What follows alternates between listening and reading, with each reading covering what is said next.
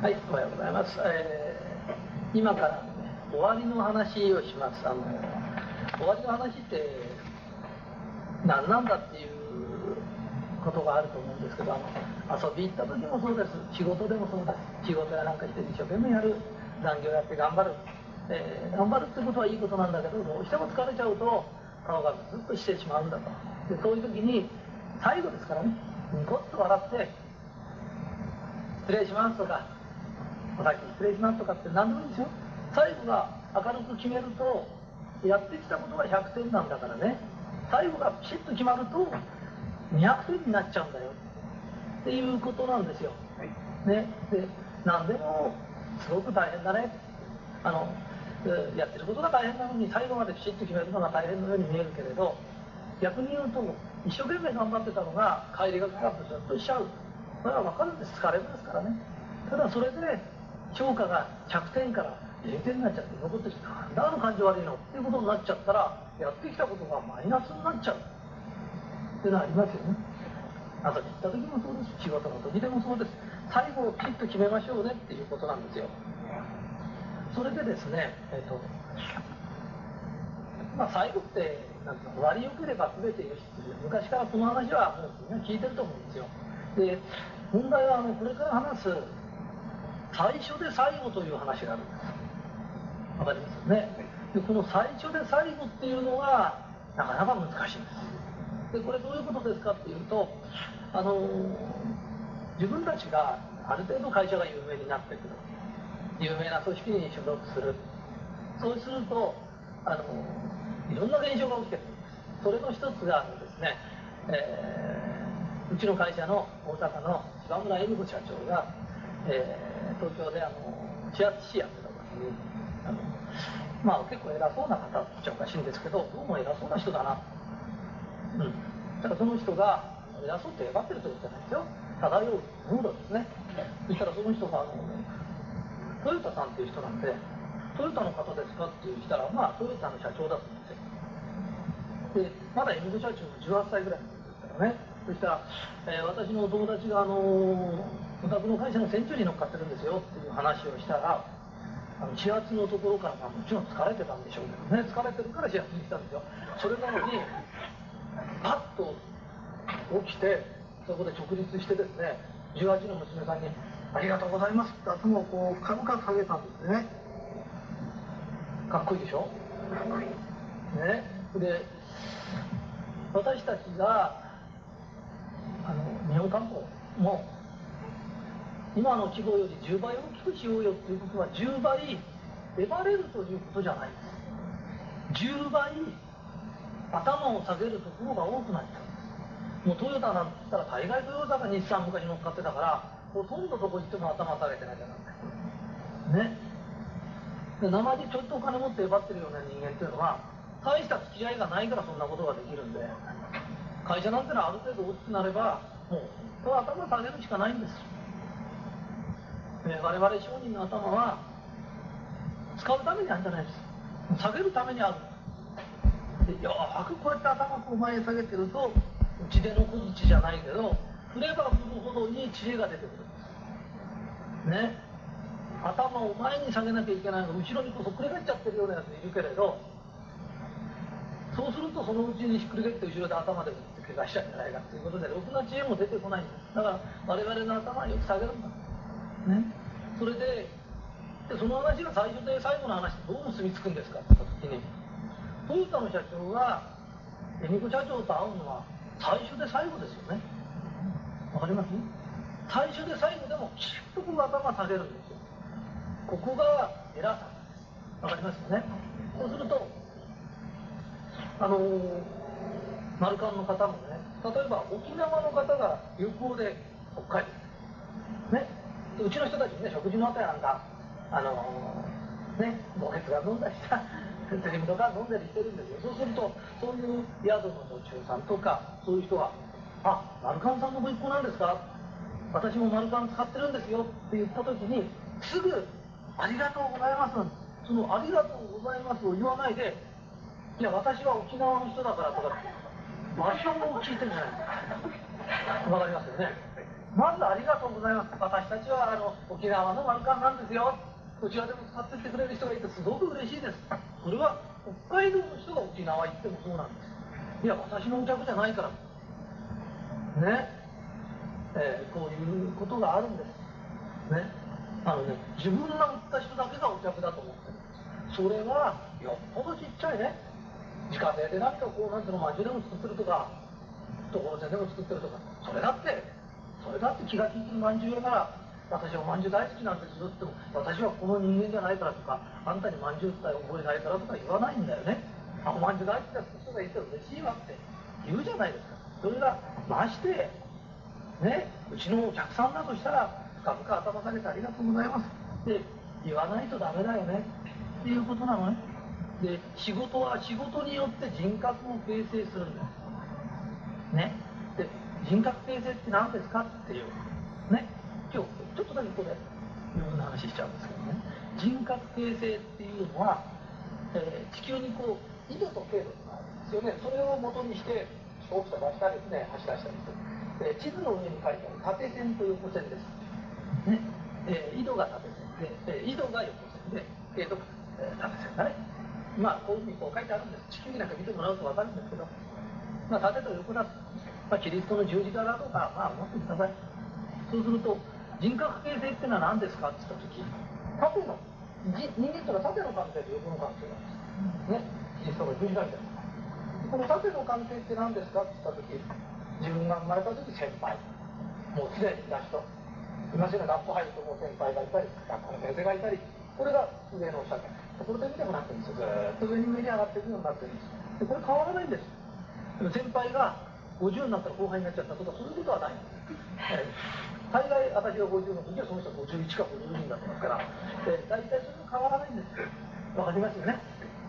でこの縦、これを自分が50になった、その時自分はすごい社長さんね。その時自分の先輩というのが、普通のサラリーマンか、大して出世がしてなかったとしますよね。それでも先輩には変わりがないんです。わかるね。でその時に飲み屋さんである、街である、いろんなことがあっても最後に先輩ありがとうございましたってこう深々と頭を下げる。そうするとこの人間は偉いな、50になってもこんだけの会社を起こそうが先輩も俺をちゃんと立ててくれるね。で後輩は後輩でしっかり可愛がってくるね。先輩とこの縦の人を忘れてない人なんだなっていうと、それが縦の人格者なんです。わかります？でもう一つ横の付き合い、今現在付き合う、知り合った人、わかりますよね。横の付き合いっていうで、この横の付き合いの中には自分の意識先、自分が仕事出してる、自分がお金を使うところ、その時に自分より弱い立場の人間のところだと威張ってしまう。自分より強い立場の人間のところとペコペコペコペコ頭がで、そういう人間を見てて、この人は人格者だなとかは思わないんですよ。で人間がこう見てるんですよ。だからこう見てて知らないうちにずっと寝踏みしてるんですよ。わかるよね。その時に先輩にも後輩にもね、横の関係、お意識先にもね、それからうちが仕事を出してるところに、俺たちがお客になるところに、同じようにオールマイティーのどういう言葉ってあるんですかっていうと、それが愛なんです。愛情のある言葉で喋れば先輩だっていいしお前だっていいんです。愛情のある言葉でお得意さんに喋ってもいいんです、ね、うちが仕事出してるところに喋ってもいいんです。だから本当は楽なんです。だからトヨタの社長はもうお客さんだって聞くと同時に、相手が18の娘だろうが総理大臣だろうがありがとうございます、もうあの角度は決まってるんです。相手にいろいろやると本当大変なんですよ。わかりますね。それと同じように誰にでも愛のある言葉をかけるね。お客さんにはペコペコしてるけど、すぐ飲み屋かなんか行っちゃうと、しゃべれんねちゃれんね、すごくね、俺は100万だって態度取る人いるんだけど、モテないんだよ。嫌われるの。はたから見てると嫌なやつだ。ね。で、そこのところを考えると、じゃあ、飲み屋さんに行ってまで愛のある言葉をしゃべるんですかって、しゃべるんですか。ね。飲み屋さんの中で聞いたら、うちのお客さんっていっぱいいるかもわかんない。じゃあ、うちのお客じゃなかったらよかったんですかってそうじゃない。明日のお客になるかもわからない人がね。で、お客だろうがなかろうが、そんなことで愛の話をしてるんじゃないんですよ。もっと誰にでも通る言葉を持たなきゃいけないよ。優しい顔をしなきゃいけないよ。ね。時々言うんです。私の手をガッと握って、日本から頑張ります。私気合入ってますよ。怖いんですよ、顔が。何て言うの俺ね。商人って気合でできるか喧嘩ぐらいで、そういうこと言うってじゃないんだよ。誰かに話して、愛情が伝わって、この人と付き合いたいってのはいいよ。戦争に行こうとか、なんかじゃないんでしょ、これって。もっと優しくて、大間で、この人となら一生付き合いたい。そのぐらいの顔してもらいたいの。で、気合だったら締めるもんなの。わかりますか？刀を抜き出してこうやって歩いてるやつがいたら怖いよね。ね？ブラブラ刀が来てたら怖いよね。だからちゃんとそういうものは鞘に収めておく。気合がある。ね？自分の頭が切れるのは分かったから、切れるんだったら振り下げて歩くんだ。怖がるんだよって人が。ね？で、そういうのは鞘にきちっと収めて見えないようにしていくもんなんだ。ね？それで我々はお客さんに接して誰にでもこの人格を仕事を通して形成するんだ。ね？自分の生まれを振り返って縦の糸で先輩にも後輩にも愛のある言葉で喋ってるんだ。ね？立場が変わっちゃったら昔先輩ってたのを自分が出世したら挨拶もしないつもりでいるのか。ね？お得意先にはペコペコは頭を下げるけど、自分が仕事出してる時にはずっとあんた弱い気ですから。ね？仕事関係で頭下げまくってるから、飲み屋行った時はエバリまするんだって、本当にホステスの前で、エバリますっていいと思ってますか？